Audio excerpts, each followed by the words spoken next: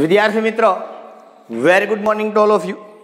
Chapter number 2 પરમાણુનું બંધારણ ચેપ્ટરની અંદર આપણે ચર્ચા કરવાના છીએ. આગળનો લેક્ચર આપણો વેરી ઇમ્પોર્ટન્ટ લેક્ચર હતો અને એ લેક્ચરની અંદર અમુક જે ચર્ચાઓ આપણે કરેલી છે, બરાબર, એ ચર્ચાઓને આજે મારે આગળ વધારવી છે. ફરી પાછું કહું છું તમને, આગળનો જે લેક્ચર હતો વેરી ઇમ્પોર્ટન્ટ લેક્ચર હતો, બરાબર. એ લેક્ચરની અંદર કઈ કઈ બાબતોની આપણે ચર્ચા કરી. મેં કાલે તમને ક્વોન્ટમાંક વિશેની માહિતી આપી કે જે આપણે પરમાણુના ક્વોન્ટમ યાંત્રિકી નમૂનાની અંદર જેનો આપણે અભ્યાસ કર્યો હતો કે ભાઈ ઇલેક્ટ્રોન કક્ષાને બદલે કક્ષકની અંદર હોય. એ કક્ષક એટલે શું? તો કે ભાઈ જે તરંગ વિધેય સાય છે એ તરંગ વિધેય સાય દર્શાવે છે કે ઇલેક્ટ્રોન, બરોબર છે, અને એના અનુરૂપ તરંગ વિધેયના આધારે કક્ષક હોય. ઇલેક્ટ્રોન મળી આવવાની સંભાવના કક્ષકમાં ક્યાં હોય? તો કે કોઈ અક્ષ ઉપર હોઈ શકે. એના આધારે 3 ક્વોન્ટમાંક જોયા અને પછી એક કરતાં વધુ ઇલેક્ટ્રોન હોય તો એના માટે ચોથો ક્વોન્ટમાંક જોયો તો આપણે સ્પિન ક્વોન્ટમાંક. ફરી પાછી હાઇલાઇટ છે એ તમને આપી દઉં કે શેની વાત કરી હતી. પહેલી આપણે ચર્ચા કરી હતી મુખ્ય ક્વોન્ટમાંકની કે ભાઈ મુખ્ય ક્વોન્ટમાંક n. હવે આ મુખ્ય ક્વોન્ટમાંક n છે એ શું કામ કરે? કે ભાઈ મુખ્ય ક્વોન્ટમાંક છે એ ખાસ કરીને એ કક્ષક છે, એ કક્ષકનું કદ અને બીજું શું નક્કી કરે? ઉર્જા. જો n નું મૂલ્ય 1 2 3 4 આવું હોય તો કક્ષા અથવા તો આપણે એને કહેતા હતા કોષ, એ તો કે k l m અને n હોય, બરોબર. કે કક્ષા પરથી આપણે જો જોતી હોય કે કક્ષકની સંખ્યા, તો મેં તમને વાત કરી હતી કે ભાઈ કક્ષકની સંખ્યા ઇક્વલ ટુ n², બરોબર, કક્ષા પરથી. અને ઇલેક્ટ્રોનની સંખ્યા જો જોતી હોય કક્ષા પરથી હો તો શું કીધું તું મેં તમને? 2n², બરોબર. ત્યાર પછી આપણે વાત કરી હતી બીજા ક્વોન્ટમાંકની, જેનું નામ આપણે આપેલું હતું સામાન્ય સીધું એક જ નામ આપી દઉં છું હું તમને, ગૌણ ક્વોન્ટમાંક. બાકી આના 2-3 નામ છે: સહાયક ક્વોન્ટમાંક, એઝિમ્યુથલ ક્વોન્ટમાંક, બરાબર છે.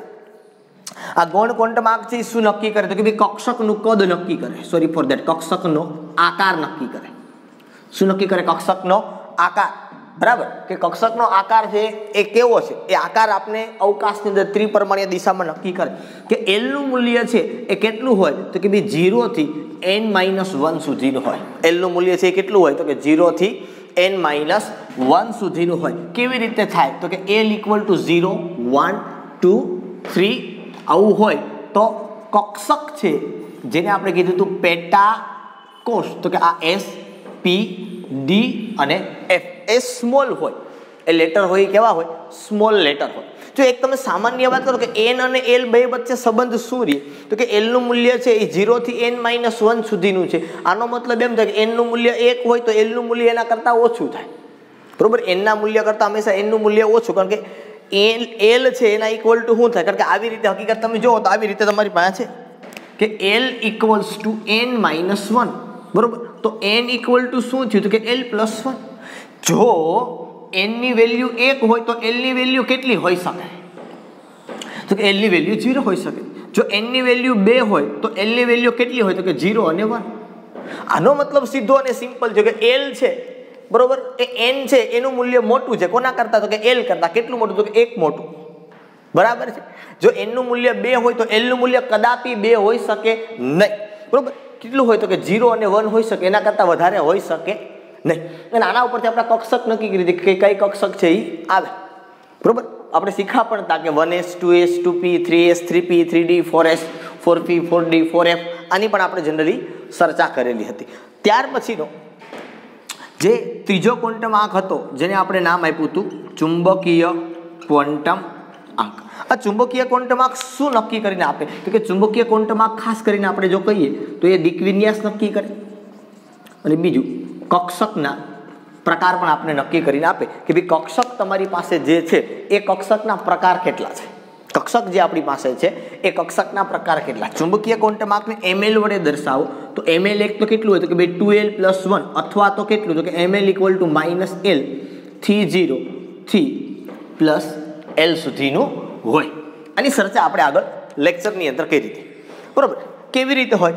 માનો કે ભાઈ l = 0 છે તો ml = કેટલા થાય? તો કે ભાઈ 0, એક જ સંખ્યા મળે.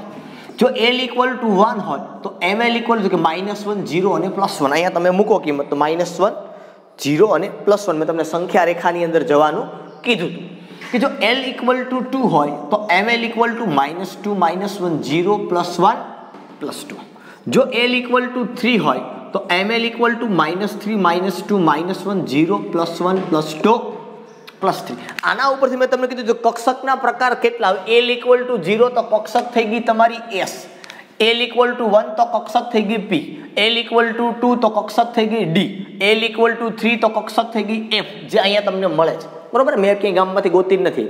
તો સંખ્યા કેટલી મળી? 1. તો આનો મતલબ સીધો અને સિમ્પલ થયો કે S કક્ષક છે આના પ્રકાર આ કક્ષક થઈ આ કક્ષકના પ્રકાર તો કે S કક્ષકનો એક પ્રકાર, P કક્ષક તો કે કેટલા પ્રકાર તો કે 3, D કક્ષક તો કેટલા પ્રકાર તો કે 5, F કક્ષક કેટલા પ્રકાર તો કે 7. બરાબર. જો આપણે એમ કહેવામાં કે સર N L આ N અને L બંનેનો માત્ર મેં તમને સંબંધ આપ્યો N અને L નો. જો N L અને ML વચ્ચે સંબંધ N L અને ML વચ્ચેનો સંબંધ બરોબર કેવો છે? તો એક તો પહેલી વાત તમને જે અહીંથી મેં તમને આપી કે L ની વેલ્યુ છે N કરતા હંમેશા 1 ઓછી હોય. L ની વેલ્યુ N ની વેલ્યુ કેટલી હોય તો કે N ની વેલ્યુ છે હંમેશા બરોબર L કરતા 1 વધુ હોય. આ બેનો મતલબ એક જ થયો કે L ની વેલ્યુ કેટલી તો કે N કરતા 1 ઓછી બરાબર. N ની વેલ્યુ કેટલી તો કે L કરતા 1 વધુ બરોબર. N 2 હોય તો L હંમેશા કેટલો હોય તો કે 0 અને 1, એનાથી વધારે હોઈ શકે નહીં. ઓકે. હવે ML અને L વચ્ચે શું સંબંધ છે તો કે L 0 તો ML પણ 0, L 1 તો ML -1 0 +1. આ બે વચ્ચે તો કે L 0 હોય તો L 1 છે તો ML તો કે 1 હોઈ શકે, 2 છે તો આ 2 હોઈ શકે બરોબર, 3 છે તો આ 3 હોઈ શકે. એના કરતાં મોટું ન હોય, એના કરતાં નાનું હોઈ શકે. તો આનો મતલબ એમ થયો કે L અને ML આ બે વચ્ચેનો તમે સંબંધ જોવો બરોબર છે તો આ બે ઇક્વલ છે અને ML છે એ L કરતા માઇનસમાં છે એટલે નાનું છે પણ મોટું નથી. તો આનો મતલબ એવો થયો કે આને આ સંજ્ઞાથી દર્શાવે greater than or equal to. શું કામ તો કે ML નું મૂલ્ય છે બરોબર એ L જેવડું છે પણ L કરતા મોટું નથી. L કરતા આ L 2 છે તો 2 કરતા મોટું નથી. આમાં જુઓ ક્યાંય 2 કરતા હંમેશા નાનું છે, -2 છે, -1 છે, 0 છે, +1 છે ને +2 એટલે સરખું છે. L અને ML ના મૂલ્ય બેયના સમાન છે પણ એના કરતા એક ઓછું છે બરાબર છે. એટલે ઓછું છે એટલે L મોટો છે અથવા તો સરખો છે ML કરતા પણ ML થી ક્યારે મોટો નથી. તો આ સંબંધ એક મળ્યો. એક સંબંધ તમારી પાસે N અને L વચ્ચેનો છે બરોબર છે કે L છે એ હંમેશા N કરતા નાનો છે. એટલે હું આ ત્રણેયને ભેગા કરું તો ત્રણેય વચ્ચેનો સંબંધ આવો લખાય કે N is greater than L is greater than or equal to ML. આ વસ્તુ હંમેશા માટે મગજની અંદર તમારે બેસાડી રાખવાની છે કે N L અને ML કે N છે એ સૌથી મોટો હોય, એના કરતા L હંમેશા નાનો હોય. L અને ML સરખા હોઈ શકે પણ ML સરખો હોઈ શકે પણ મોટો હોઈ શકે. સ્ટેપ બાય સ્ટેપ MS તમારે એની યાર કોઈ કન્સર્ન નથી, તમારે એની યાર કાંઈ લેવા દેવા નથી. મગજમાં બેઠી આખી બાબત મેં આજે સૂત્ર તમને તારવીને જે આપ્યું ત્રણેય ક્વોન્ટમ આંક વચ્ચેનો સંબંધ છે કદાચ તમને MCQમાં ભૂલથી પૂછે બરોબર. N અને L વચ્ચેનો સંબંધ તો મેં તમને આ તમે લખો કે આ લખો બંને વસ્તુ એક જ છે. મેં અહીંથી ગોતીને આપી 0 થી કીધું એટલે તમને ખબર હોવી જોઈએ બરાબર કે ગામમાંથી લખી નથી. આપણે આના આધાર ઉપર જોઈએ અને લખ્યું કે L અને ML છે તો L 2 છે તો ML 2 છે પણ એના કરતાં નાનો પણ છે એટલે મેં આ સંબંધ આપ્યો કે ગ્રેટર છે કે L છે એ મોટો છે, ML છે એ મોટો નથી મતલબ ML નાનો છે. મોટો નથી એનો મતલબ શું થયો? નાનો છે. એટલે આ સંબંધ ત્રણેય ક્વોન્ટમ આંક વચ્ચે સંબંધ દર્શાવતું સૂત્ર થયું. હંમેશા માટે જ્યારે ક્યારે પણ તમને કહેવામાં આવે ત્યારે આ એક બાબતનું ખાસ ધ્યાન રાખવાનું કે હંમેશા L છે એ નાનો હોય કોના કરતાં? N કરતાં. ML જેવડો હોય અને ML કરતાં મોટો હોઈ શકે પણ ML કોઈ કરતાં મોટો ના હોય. એ L કરતાં પણ મોટો ન હોય અને N કરતાં પણ મોટો ના હોઈ શકે બરોબર. આ વસ્તુને આપણે ગાણિતીય રીતે જોવી છે. અમુક વસ્તુઓ છે ને મગજમાં મેં તમને હાઇલાઇટ પાછી એટલા માટે આપી બરાબર છે કે આપણે અમુક દાખલાઓ છે આના ઉપરથી આપણે ટ્રાય કરીએ, ચેક કરીએ, અમુક દાખલાઓ શીખવાનો પ્રયત્ન કરીએ કેવી રીતે દાખલાઓ છે એને કેલ્ક્યુલેટ કરવામાં આવે. દાખલાઓ તો ખાસ ન કહે પણ નાના નાના પ્રશ્નો છે એને કેવી રીતે આપણે સોલ્વ કરવા આ ક્વોન્ટમ આંકના આધારે, કારણ કે આવું તમને એક્ઝામની અંદર અવારનવાર પૂછાવાની શક્યતા વધુ છે.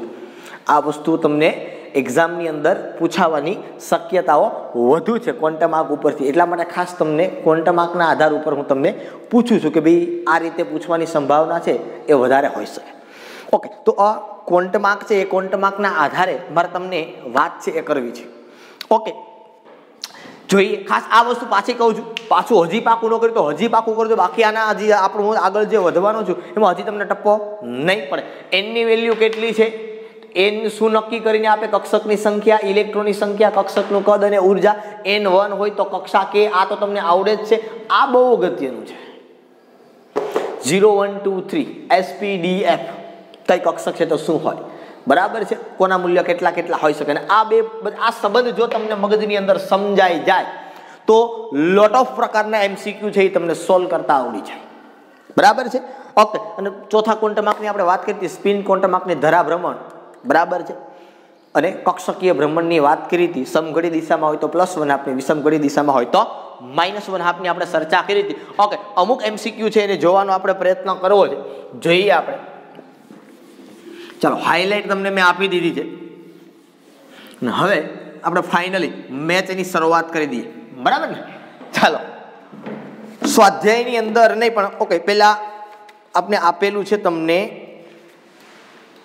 બરોબર, એની ઉપર આપણે પહેલા જઈએ. એકદમ સિમ્પલ બાબત આપી છે, એમાં તમને આપી છે એ તો કોયડાની અંદર તો શું આપ્યું છે એ જોઈએ આપણે. કોયડો 2.17 શું કીધું, મુખ્ય ક્વોન્ટમ આંક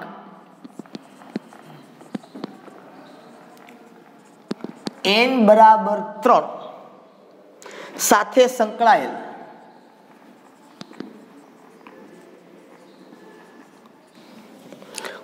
કુલ કક્ષકોની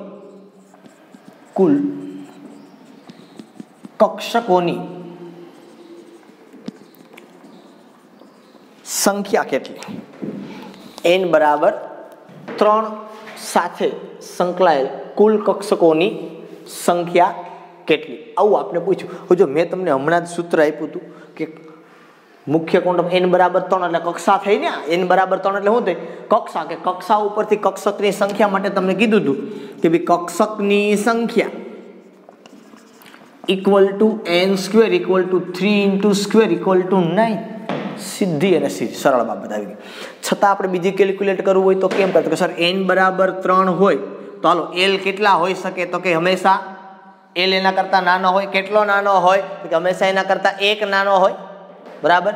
તો કેટલા હોય તો કે L = કેટલા થાય તો કે 0, L = 1 અને L = 2 હોઈ શકે, બરોબર. હવે કક્ષકની સંખ્યા તમને કીધી છે, કક્ષકની સંખ્યા છે એ તમને કોણ આપી શકે, બરોબર છે. કક્ષકના પ્રકાર અને સંખ્યા આ પણ આના ઉપરથી તમને મળે.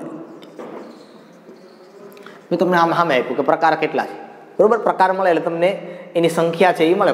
કક્ષકના 3 પ્રકાર એટલે એની સંખ્યા થઈ ગઈ ને 3, બે એક જ થયું. તો L બરાબર 0 હોય તો ml બરાબર 0, અહીંયા ml બરાબર -1 0 +1, અહીંયા ml બરાબર -2 -1 0 +1 ને +2. આનો એક પ્રકાર રેડી.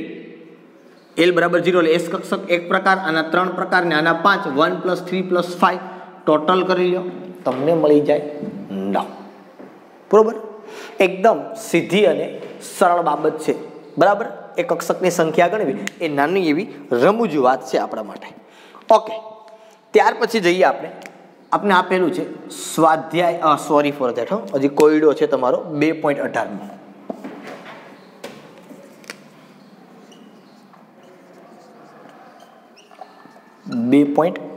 શું કીધું, SPDF સંકેતોનો ઉપયોગ કરીને, SPDF સંકેતોનો ઉપયોગ કરીને નીચેના ક્વોન્ટમ આંક દર્શાવતી કક્ષકોનું વર્ણન કરો. નીચેના ક્વોન્ટમ આંક દર્શાવતી કક્ષકોનું વર્ણન કરો, બરાબર. ચાલો, આપેલું છે આપને એટલે કોઈ ચિંતા નથી. એવું કીધું છે એ n બરાબર 2 અને l બરાબર 1. બીજું કીધું છે n બરાબર 4 l બરાબર 0. ત્રીજું કીધું છે n બરાબર 5 l બરાબર 3 અને ચોથું કીધું છે n બરાબર 3 l બરાબર 2. ઓકે, ચાલો કાલે આની ચર્ચા આપણે કરેલી છે એટલે તમને કદાચ ન આવડે એવી કોઈ બાબત જ નથી કે ન સમજાય ન મગજમાં બેસે આવી કોઈ બાબત છે જ નહીં. આવડવું જ જોઈએ. અને મેં કીધું જ તું તમને આગળના લેક્ચરમાં કે વેરી ઇમ્પોર્ટન્ટ લેક્ચર ઉપર આપણે આગળ વધી રહ્યા છીએ. અને હજી પણ કહું છું કે ખાસ અગત્યનો છે કાલનો લેક્ચર ક્વોન્ટમ આંક સમજવા, મગજની અંદર બેસાડવા એ બહુ અગત્યની બાબત છે. ઓકે, ચાલો હવે જો હું અહીં લખી દઉં તમને કે n નું મૂલ્ય કેટલું છે, l નું મૂલ્ય કેટલું છે અને કક્ષક કઈ થાય આના ઉપર. બરોબર, જો n નું મૂલ્ય પહેલાની અંદર આપણે આપ્યું છે 2 તો l નું મૂલ્ય આપ્યું છે તમને 1. પછી બીજાની અંદર આપ્યું છે અહીંયા 4 તો અહીંયા આપ્યું છે 0. ત્રીજાની અંદર આપ્યું છે અહીંયા 5 તો અહીંયા આપ્યું છે 3. ચોથાની અંદર આપ્યું છે અહીંયા તમને 3 તો અહીંયા આપ્યું છે 2. કક્ષક કઈ થાય? કેમ કક્ષક લખવાની મેં તમને આગળ સમજાવ્યું. તો કક્ષક કેમ લખવું તો કે પહેલા અહીંયા બગડો લખી નાખવાનો n નો. હાલો લખી નાખો. l નું મૂલ્ય 1 છે, કઈ કક્ષક થાય યાદ હોય તો ખબર પડે.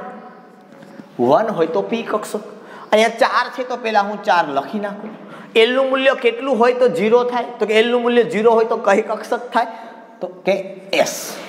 અહીંયા 5 છે કે અહીંયા 5. હાલો l નું મૂલ્ય 3 હોય તો કઈ કક્ષક થાય? સર યાદ આવ્યું એવું કે ના આવ્યું? 1 0 1 2 3 f કક્ષક થાય. n નું મૂલ્ય 3 છે, l નું મૂલ્ય 2 છે, n નું મૂલ્ય 3 ને l નું મૂલ્ય 2 હોય તો કક્ષક કઈ આવે તો કે કક્ષક આવે d.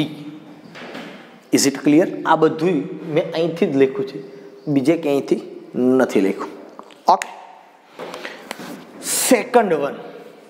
બરાબર, આવું મેં તમને શીખવાડ્યું હતું. કેવું? આમાંથી આમ કે n નું મૂલ્ય 2 હોય તો p હોય તો l નું મૂલ્ય 1 થાય. ઉલટું પણ આવડવું જોઈએ કે અહીંયા n નું મૂલ્ય 5 છે ને l નું મૂલ્ય 3 થાય. f ઉપરથી 3 પણ આવડવા જોઈએ. મેં તમને ઉલટું પણ કીધું હતું. બરોબર, એ તમને યાદ હોવું જોઈએ. ત્યાર પછી મારે જવું છે સ્વાધ્યાયમાં.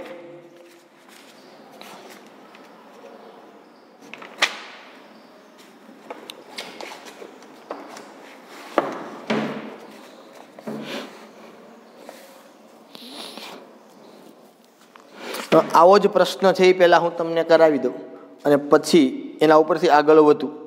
સ્વાધ્યાયમાં 2.29 નંબરનો પ્રશ્ન કંઈક આવો જ છે.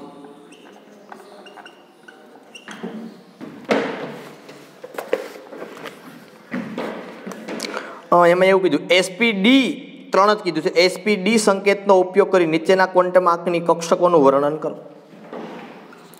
SPD સંકેતોનો ઉપયોગ કરીને નીચેના ક્વોન્ટમ આંકની કક્ષકોનું વર્ણન કરો. નીચેના ક્વોન્ટમ આંકની કક્ષકોનું વર્ણન કરો.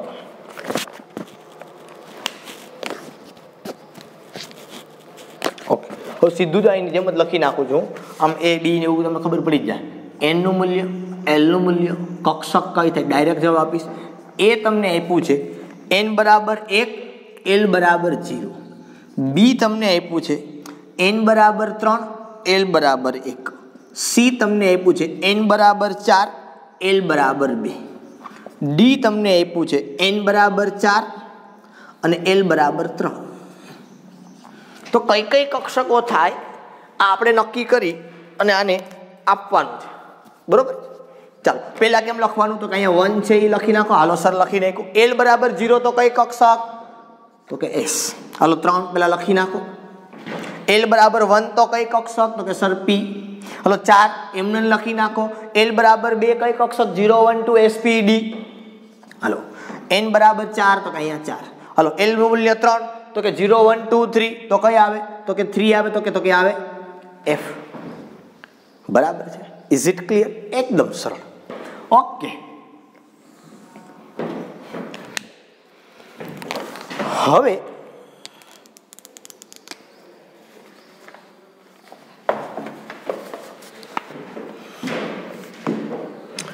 સ્વાધ્યાયમાં 2.24 શું કીધું છે?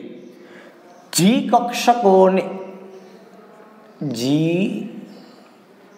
કક્ષકોને માન્ય રાખે તેને માટે n નું સૌથી ઓછું મૂલ્ય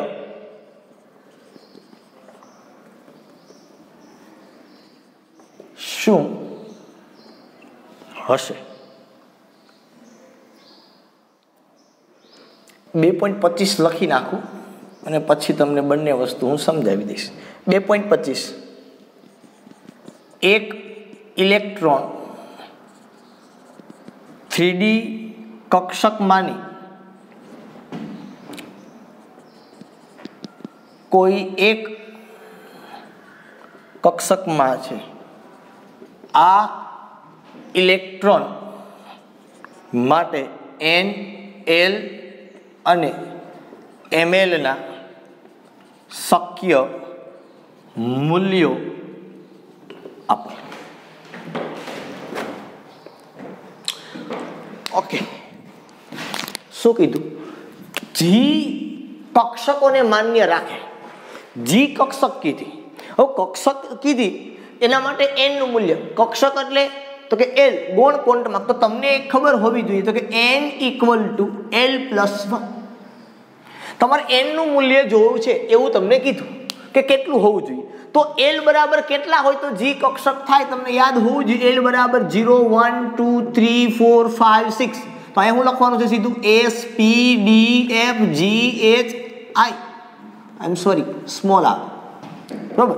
તો કેટલાય આવ્યું તો કે l નું મૂલ્ય 4 હોય તો g આવતા લખી નાખો n = 4 + 1 = તમારો જવાબ આવી ગયો 5. સર સૌથી ઓછું કીધું છે ભાઈ, સૌથી ઓછું જ મળે. 5 હોય તો એમાં જો 4 હોય તો એમાં 3 તો આવે જ. આ તમને ખબર જ છે બરોબર કે n નું મૂલ્ય 5 હોય તો 0 1 2 3 4 * તો આવવાનું જ છે. બરાબર છે? એટલે 5 તમારો જવાબ સીધો થઈ જાય. 6 હોય બરોબર છે તો એની અંદર 0 1 2 3 4 5 એટલું તો આવવાનું જ છે. એટલે તમારો જવાબ છે કેટલો મળે? તમને 5 મળે. આ સીધી ને સિમ્પલ બાબત છે.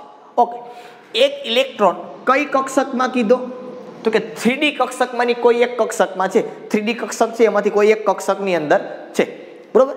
તો આ ઇલેક્ટ્રોન માટે n, l અને ml ના શક્ય મૂલ્યો કેટલા થાય? હવે 3D કક્ષક માટે મેં તમને આગળ સમજાવ્યું હતું કે 3D તો આને કેમ ભાગ પડે. આગળ અહીંયા કીધું હતું તો કે આ મૂલ્ય n નું આપે ને આ મૂલ્ય l નું આપે. બે મૂલ્ય તમને મળી ગયા તો કે સર હા મળી ગયા હો. n બરાબર કેટલા થાય તો કે 3 અને l બરાબર કેટલા તો કે d કક્ષક માટે l બરાબર કેટલા?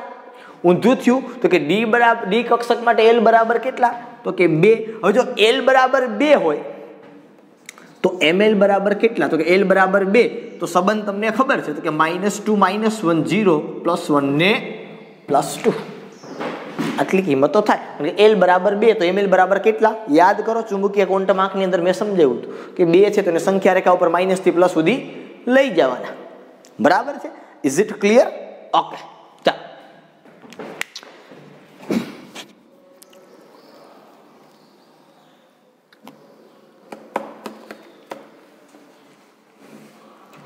હવે સ્વાધ્યાયમાં 2.28 નંબર ઉપર મારે જવું છે. આમાં 2-3 પ્રશ્ન આપ્યા છે પણ બધા પ્રશ્નોના જવાબ છે ત્યાં સમાશે નહીં. ઓકે, હું અહીંયા આ કોયડા છે 2 એને ચેકી નાખું છું અને અહીંયા આપણે એ પ્રશ્ન છે એ લખવાનો પ્રયત્ન કરીએ. બરોબર? આની અંદર એકદમ દાખલાઓ છે એકદમ સિમ્પલ નાના નાનાઓ છે પણ સમજ તમારી પાસે હોવી જોઈએ એટલે એકદમ સરળ છે. સ્વાધ્યાયમાં 2.28 એમાં પહેલું કીધું કોઈ એક પરમાણવીય કક્ષક માટે n બરાબર 3 છે તો L અને ml ના શક્ય મૂલ્યો કેટલા હશે? આ પહેલો પ્રશ્ન છે. પછી બીજો પ્રશ્ન, 3D કક્ષક માટે ઇલેક્ટ્રોનના ક્વોન્ટમ, આ કાઉસમાં આપ્યું છે n તો નથી કીધું પણ માત્ર 2 જ કીધા. ક્યાં? તો કે ml અને L ની યાદી કરો. અને ત્રીજું, નીચેનામાંથી કઈ કક્ષકો શક્ય છે? એક આપ્યું છે 1p 2s 2p અને 3f. ઓકે, 3 પ્રશ્ન આપ્યા છે. એમાંથી પહેલો પ્રશ્ન છે એના જવાબ તરફ મારે જવું છે કે કોઈ એક પરમાણ્વીય કક્ષક માટે n બરાબર 3 છે. મૂલ્ય મને આપી દીધું n બરાબર 3, તો L અને ml ના મૂલ્ય કેટલા થાય? હવે n બરાબર 3 હોય તો તમને સિમ્પલ ખબર હોવી જોઈએ કે L બરાબર કેટલા થાય? તો કે L બરાબર થાય સર 0 1 અને 2. કેટલા થાય? 0 1 અને 2. આ 3 મૂલ્ય છે. નીચે મારે લખવું છે n બરાબર 3 છે તો L બરાબર કેટલા હોય? તો કે 0 1 અને 2. આ તમને ખ્યાલ હોવો જોઈએ. સર આમ કેમ? તો મેં તમને હમણાં કીધું હતું કે n અને L વચ્ચેનો સંબંધ છે એને યાદ કરો કે L નું મૂલ્ય કેટલું છે કે એના કરતાં 1 ઓછું હોય તો 0 1 અને 2 ત્યાં સુધી જાય. બરોબર? ચાલો, હવે L ના મૂલ્ય તમને મળી ગયા. હવે તમારે બીજા કોના જોઈએ? તો કે L અને ml ના. ઓકે, તો અહીંયા હું ml લખી નાખું. L બરાબર 0 તો ml બરાબર 0. અહીંયા તો કે ml બરાબર -1 0 અને +1. અહીંયા તો કે ml બરાબર -2 -1 0 +1 અને +2. Is it clear? સમજમાં આવી આખી બાબત કે n બરાબર 3 છે તો L બરાબર તમને આટલા મળે અને L બરાબર 0 1 2 તો ml બરાબર 0, ml બરાબર -1 0 +1, ml બરાબર -2 -1 0 +1 અને +2. બીજો પ્રશ્ન તમને જે આપ્યો છે કે 3D કક્ષક માટે ઇલેક્ટ્રોનના ક્વોન્ટમ ml અને L ની યાદી કરો. આ ઈ જ વસ્તુ છે કે એક ઇલેક્ટ્રોન 3D કક્ષકમાં છે તો આના માટે n L અને ml ત્રણેયના મૂલ્ય કીધા. તો 3D કક્ષક તમને કહી દીધી, D કહી દીધી એટલે મારે L બરાબર 0 1 લખવાની જરૂર નથી કારણ કે D કક્ષક હોય તો L બરાબર 2 થાય ને ml તમને સીધા મળી જાય. વાર્તા પૂરી. ઓકે, ત્યાર પછી ત્રીજો પ્રશ્ન કે નીચેનામાંથી કઈ કક્ષકો શક્ય છે? હવે કઈ કક્ષકો શક્ય છે એ મારે જોવું છે કે નક્કી કરવું છે. તો કેમ નક્કી થાય? તો કે આ 1p કક્ષકને લાવો તો આ 1p કક્ષક માટે આ આપે n નું મૂલ્ય અને આ આપે L નું મૂલ્ય. બરાબર છે? અથવા તો માનો કે આ પ્રશ્નને હું અહીંયા લઈને આવું, તમે જોજો સમજો આખી વસ્તુ. આ ત્રીજો પ્રશ્ન જે છે ને અહીંયા લેતો આવું. બરોબર? પેલી કક્ષક છે એ તમને કઈ કીધી? તો કે અહીંયા લખું 1p, પછી બીજી કઈ કીધી છે 2s, ત્રીજી 2p અને ચોથી 3m. n નું મૂલ્ય કેટલું થાય ને L નું મૂલ્ય કેટલું થાય એ ખબર આપને પડે, જોઈને જ આવડે. તો કે આ 1p એટલે n નું મૂલ્ય કેટલું થાય? તો કે 1. L નું મૂલ્ય કેટલું થાય? તો સર p કક્ષક માટે L નું મૂલ્ય 0 1.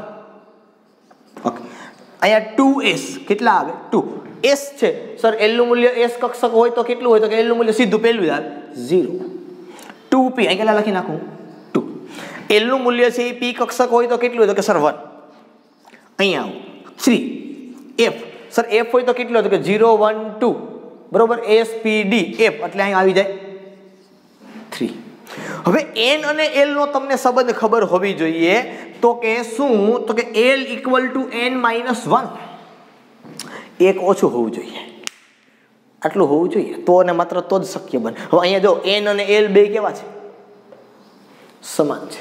1p કક્ષક શક્ય નથી કારણ કે n અને L, કારણ કે L બરાબર શું? તો કે n - 1. અહીંયા n બરાબર 1 તો અહીંયા 0 હોવું જોઈએ, નથી.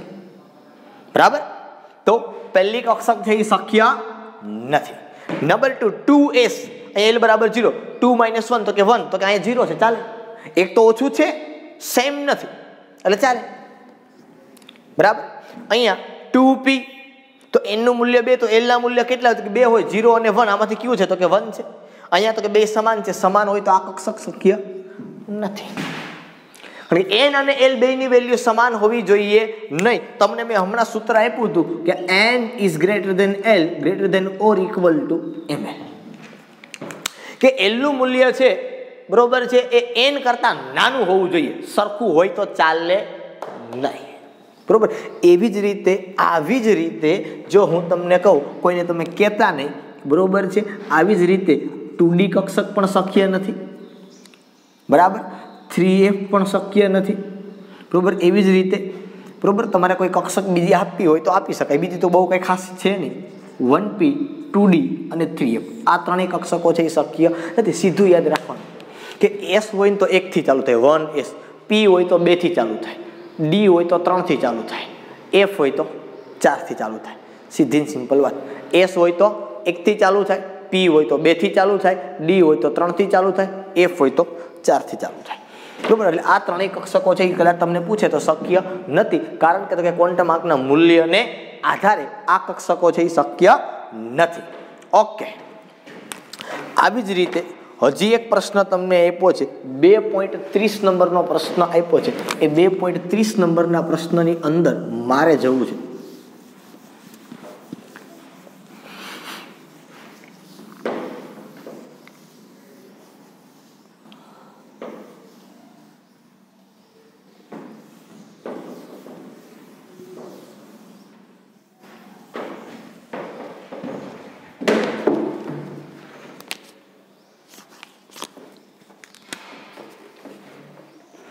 સ્વાધ્યાયમાં 2.30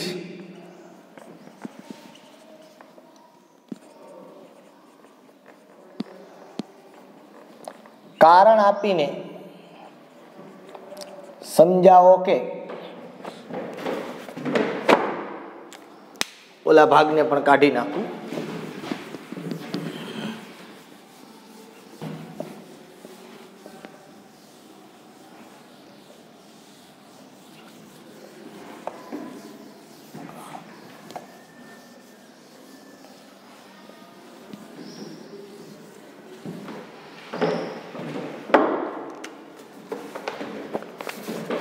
કારણ આપીને સમજાવો કે નીચેનામાંથી ક્વોન્ટમ આંકનો સેટ ધરાવતી કક્ષક નીચેનામાંથી આવું આપ્યું છે કયો ક્વોન્ટમ આંકનો સેટ ધરાવતી કક્ષક શક્ય નથી આવું આપણને કીધેલું છે.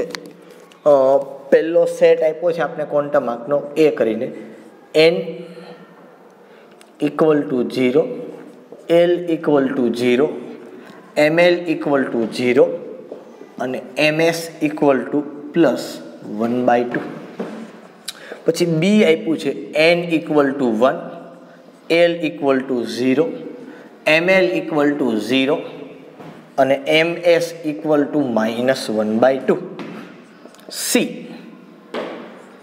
n = 1, l = 1, ml = 0 અને ms = +1/2.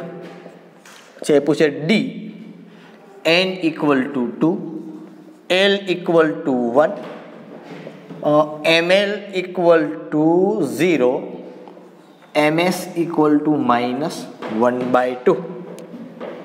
પછી આપ્યું છે e n = 3, l = 3, ml = -3, ms = +1/2. e f n = 3, l = 1, ml = 0, અને ms ઇક્વલ ટુ +1/2. આમાંથી કઈ કક્ષક શક્ય નથી? આ ક્વોન્ટમ આંકના સેટ આપ્યો છે, ચારે ચાર ક્વોન્ટમ આંક આપને આપેલા છે અને આ ચાર ક્વોન્ટમ આંકના સેટમાંથી કઈ કક્ષક શક્ય નથી એ વસ્તુ આપણે એને બતાવવાનું છે કે કઈ કક્ષક શક્ય નથી એ વસ્તુ આપણે એને સાબિત કરી અને આપવાની છે. ઓકે, કેવી રીતે આપણે એને સાબિત કરશું એ મુદ્દા ઉપર આપણે આવીએ કે એની ઉપર આપણે ચર્ચા કરીએ. સંબંધ શું છે? મેં તમને કીધું છે n greater than or equal to, sorry for that, greater than l greater than or equal to mn. બસ આ ત્રણ, આ ચોથા ક્વોન્ટમ આંકને તમારે નજરમાં નથી લેવાનું, ત્રણથી તમને ખબર પડી જાય. n સૌથી મોટો હોવો જોઈએ, l એના કરતા નાનો હોવો જોઈએ, n મોટો l નાનો નથી, હરખો છે તો આ કક્ષક શક્ય નથી. કારણ તો કે n ઇક્વલ ટુ 0 હોય તો l ઇક્વલ ટુ 0 કદાપી હોઈ શકે નહીં. બીજું, n equal to 1 l equal to 0 ml equal to 0 આ બે સમાન હોય, l અને ml તો કે હા સર સમાન હોય. ઓકે, તો આ કક્ષક શક્ય છે. ત્રીજી, n equal to 1 l equal to 1 sir બે સમાન, n અને l સમાન હોય ન હોય, cancel. D, n equal to 2 l equal to 1 ml equal to 0 નાનું, સોરી બે કરતા નાનું, એના કરતા નાનું, આના કરતા નાનું, આના કરતા નાનું, શક્ય છે તો કે છે. ત્યાર પછી n equal to 3 l equal to 3 sir સમાન હોય જોવો તો કે નથી, તો ન હોય. અહીંયા n equal to 3 l equal to 1 ml equal to 0 આ ત્રણેય જો તો કે મોટું નાનું નાનું, મોટું નાનું નાનું. ઓકે, વેરી સમજમાં આવી આખી બાબત. કહેવાનો મતલબ બસ માત્ર સંબંધ તમને ત્રણેય ક્વોન્ટમ આંક વચ્ચેનો ખ્યાલ હોવો જોઈએ. આ +1/2 -1/2 તો જ્યારે આપણે ઇલેક્ટ્રોન રચના શીખશું ને, એ ઇલેક્ટ્રોન રચના શીખશું જ્યારે, ત્યારે એની અંદર ઇલેક્ટ્રોન કેવી રીતે ભરાયેલો છે, એ ઇલેક્ટ્રોન જ્યારે ભરાયેલો હશે ને એના ઉપર આધાર રાખશે. બરોબર, કે કેવી રીતે આપણે આની કેલ્ક્યુલેશન છે એ કરશું કે +1/2 છે, -1/2 છે. તો ઇલેક્ટ્રોન જ્યારે આપણે ભરશું એ ઇલેક્ટ્રોન ભરતી વખતે આપણે ખ્યાલ પડશે કે કેવી રીતે આપણે એની સાથે કાર્ય છે એ કરવાનું છે. એમને આપણને આના ઉપરથી ખ્યાલ છે એ પડશે નહીં કે કેવી રીતે આની સાથે આપણે કાર્ય કરવાનું રહેશે. ઓકે, આ સ્વાધ્યાયના પ્રશ્નો તમારા થયા આટલા. આવી રીતે આપણે આની કેલ્ક્યુલેશન છે એ જે હતી એ કરવાની હતી. બરોબર છે. હવે આપણે આગળ વધવું છે પણ એટલો બધો સમય આપણી પાસે નથી આપણી જોડે કે ભાઈ આપણે હજી એક ટોપિક મારે ભણાવો તો સાથે સાથે, પણ હજી એક ટોપિક છે એ થઈ શકે એમ નથી. ફરી પાછું કહું છું, જે આપણે નવા ફરી પાછા મળશું કાલના લેક્ચરમાં, ત્યારે તમારે યાદ રાખવાનું છે n નું મૂલ્ય કેટલું હોય તો l નું કેટલું હોય, ને l નું કેટલું હોય તો ml નું કેટલું હોય. આ મુદ્દાઓ ધ્યાનમાં રાખવાના છે. બરોબર, કક્ષકની સંખ્યા કેમ ખબર પડે, ઇલેક્ટ્રોનની સંખ્યા કેમ ખબર પડે, આ ક્વોન્ટમ આંક બહુ અગત્યના છે. એક્ઝામની અંદર અવારનવાર પૂછાય છે આમાંથી MCQ, એટલે આ બાબત તમારે ઝીણી એવી છે પણ સાથે સાથે યાદ રાખવાની છે. બરોબર છે, આ વસ્તુ છે એ તમારા મગજમાંથી ભૂલાવવું જોઈએ નહીં. ફરી પાછા આપણે નવા લેક્ચરની અંદર મળશું. ત્યાં સુધી બધાને Tata bye bye and C.